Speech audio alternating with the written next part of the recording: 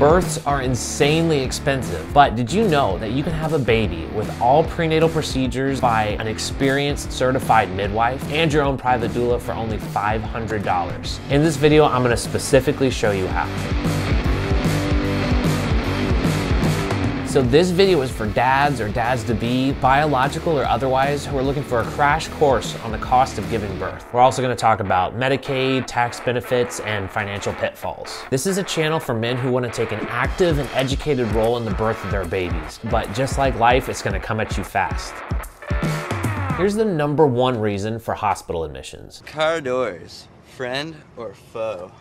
Surprisingly, no, it's actually labor and delivery. The US has the most complex health system in the world. Saying, oh, this procedure is anywhere from $200 to $2,000. I wanna know what I'm actually having to pay. So the numbers you see here, they're gonna be a good representation of the US as a whole. Births are expensive, but the babies are priceless. There's 4 main ways to pay for birth, 3 places you can give birth, 2 directions that baby's coming out. But there's one big decision you have to make. How are you gonna pay for it all? Oh, I forgot my coffee. All right, this is a really loud, there we go.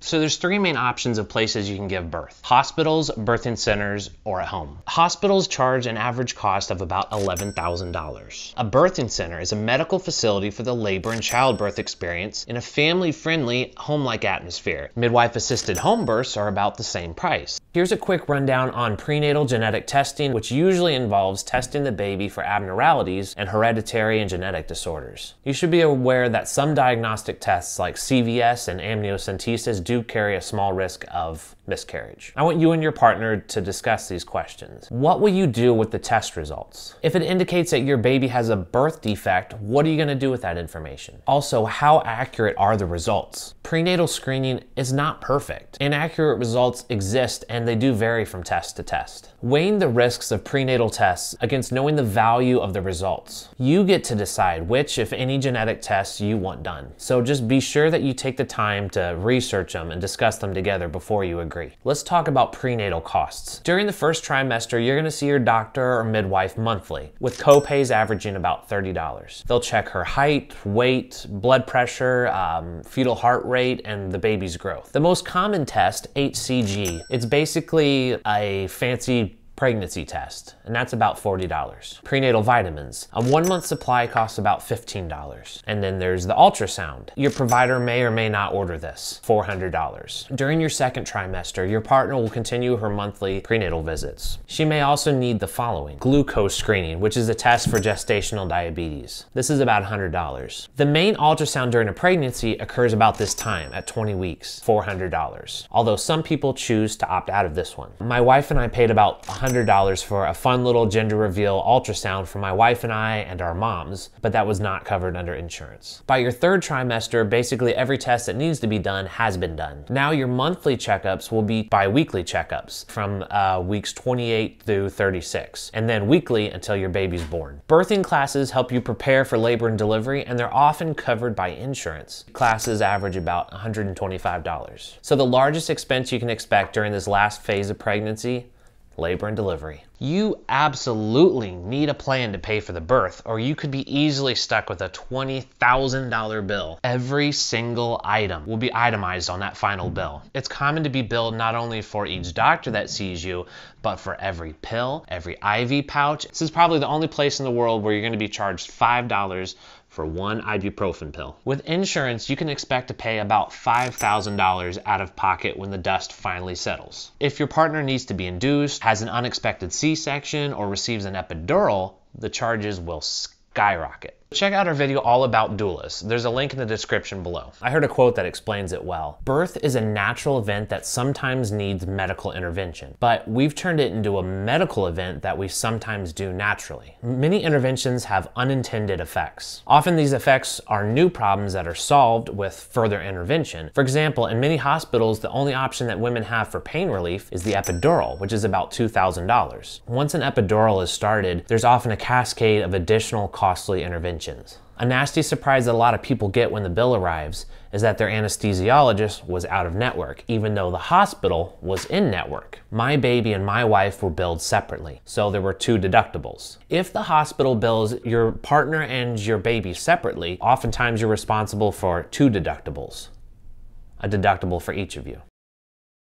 So there's 2 directions that this baby's coming out. Good old-fashioned vaginal delivery or cesarean. Cesarean or C-section is a surgical procedure which involves incisions in the abdomen and uterus. And this actually accounted for 33% of births in the US. My brother and sister and I, we were all born C-section. And in the short time since my brother was born, here in the United States, it's skyrocketed by 500%. A C-section is a major operation that involves anesthesia, long hospital stays, and higher instances of morbidity and mortality, which means more resources used and more dollars spent. There are no C-sections at home births or birthing centers, so in those situations, your partner will need to be transferred to a hospital, which usually requires an ambulance and hospital costs. I once paid $1,500 for a 3-mile ambulance trip. However, vaginal deliveries at hospitals with complications like fetal distress or excessive bleeding requiring an operating room have the highest average price tag of any birth. There's 4 main ways to pay for birth: health insurance, Medicaid, Medishare, and cash. All health plans inside and outside of the healthcare.gov marketplace must legally cover them. Medicaid. 20% of births in the United States are paid through Medicaid. A hospital bill is jointly funded by the federal and the state governments. These programs cover pregnant women and their children below certain income levels. There's a link in the description for how to apply to Medicaid and CHIP. Home births. If you want to learn more about the incredible benefits of a home birth, there's a link in the description below. So the average cost of a home birth is about $3,000. Talk with your midwife about payment plans. You'll also likely be able to pay a little bit at a time to your midwife, which is basically a payment plan. Everything is usually included. All the pregnancy checkups, the labor and delivery, the postpartum visits, no copays here. About 1/3 of all home births are eligible for insurance reimbursement. I found a really great article with a step-by-step guide on how to get your insurance company to reimburse for a home birth midwife. Gotta turn off the ice maker. Gotta turn off the fan. Okay. Have a plan in place so that if an emergency happens and you have to be transferred to the hospital, you're sent to the hospital in your own insurance network, helping to avoid any unexpected and expensive medical bills. If your partner is low risk, you can have a baby delivered in the comfort of your own home by a licensed, experienced midwife and your own private doula for only $500. Let me show you how. It's called Medishare. Healthcare sharing groups are organizations in the United States in which healthcare costs are shared among members who have common ethical or religious beliefs. So just a word of warning, you would need to sign some sort of statement of beliefs to agree that you do in fact share this same ethical or religious belief with their organization. This is necessary for the federal exemption to apply.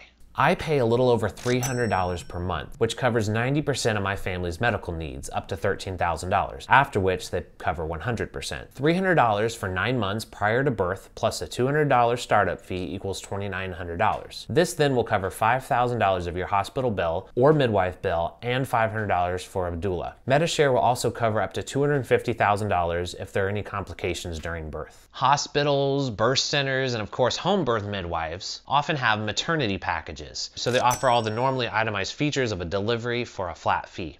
The federal government gives you a credit for taking on the hefty responsibilities of parenthood. The child tax credit provides a credit for up to $2,000 per child under the age 17 for a middle-income family. So there you have it. Leave a comment below and subscribe to the channel for more labor and delivery advice for dads. Daddy needs your help. Can you go like this? Like and subscribe. Like you look like poop.